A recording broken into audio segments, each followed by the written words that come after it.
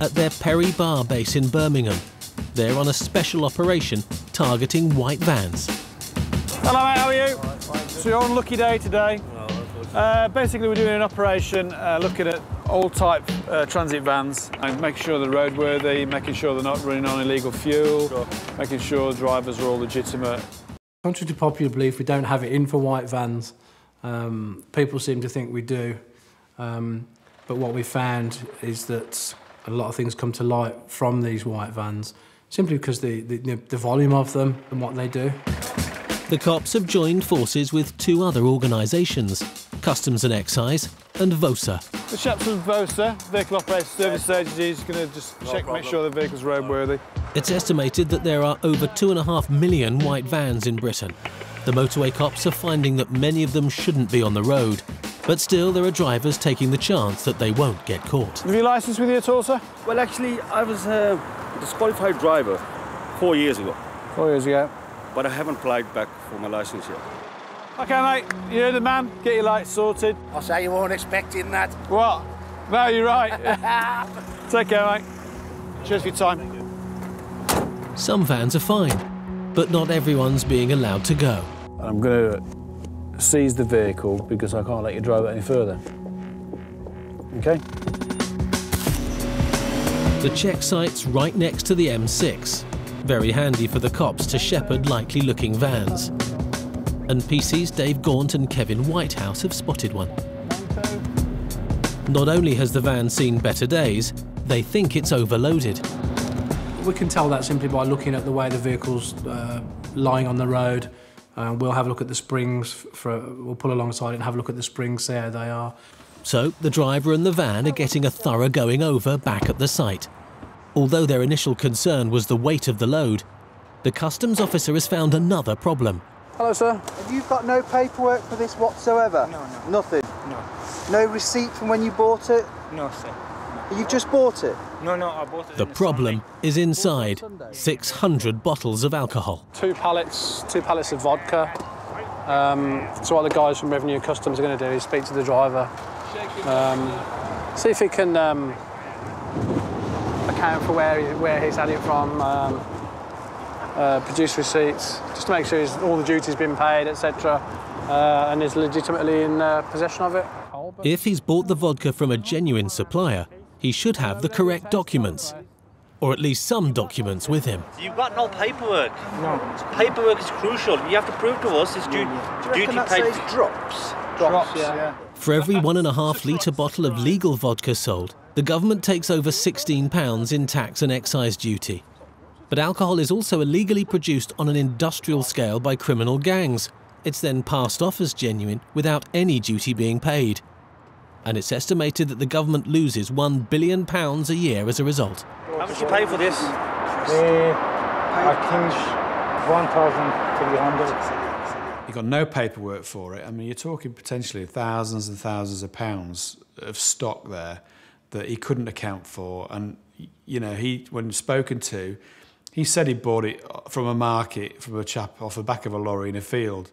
The label suggests it's a legitimate brand, but a closer inspection increases their suspicion that it's fake vodka made to look genuine. The bottles look cloudy, it shouldn't be fizzing like that. So look at the inside of the bottle. It looks dirty, doesn't it? It's not a sterile bottle, is it? That's on the inside. Let's get another one.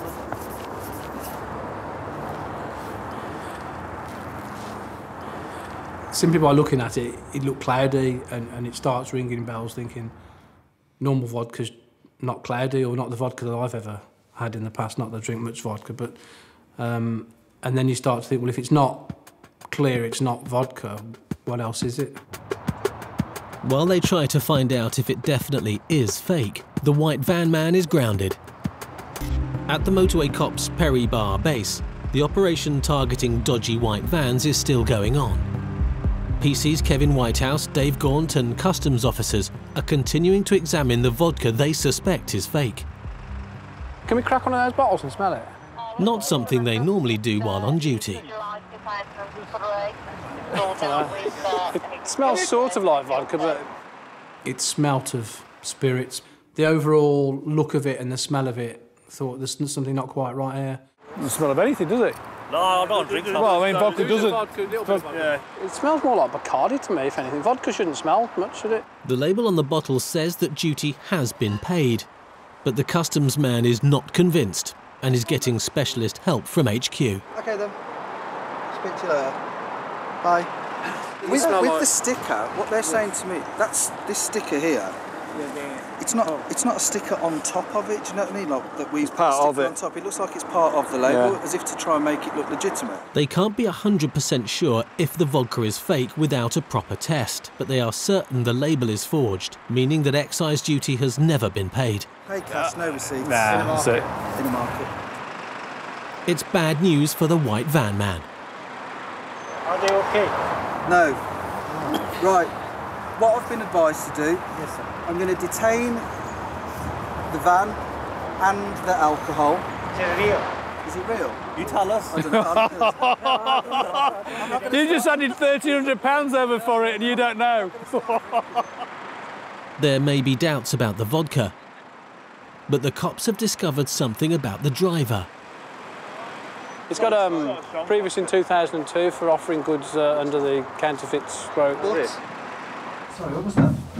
The customs office is on the phone, totting up the amount of duty payable if the vodka had been legitimate. Thanks very much. Okay, bye. Apparently it's £8,000 Duty. duty. The duty on it? £8,032.50. He's paid just £1,300 for the lot. How much would you have got a bottle? Bottle 10. How many bottles was it? 600 bottles. So they made £5 profit.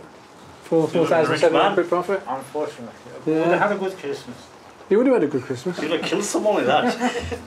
She was. He didn't bat an eyelid, the fact that we'd seized the product off him. So he must have plenty of other things on the go as well. You don't seem that fussed, I'll be honest. Well, you know, things come and go. You know, you have to take it easy. He's philosophical. It seems you win some and you lose some. 1 minute he's driving along the M6, probably thinking about the amount of money he was going to make out of it. The next minute he's in our yard. We're crawling over the van and HM Revenue and Customs decide that's ours now. It is. No further action was taken against the driver who had 600 bottles of illicit vodka in the back of his Transit, but his van and the vodka were seized and destroyed by customs officers.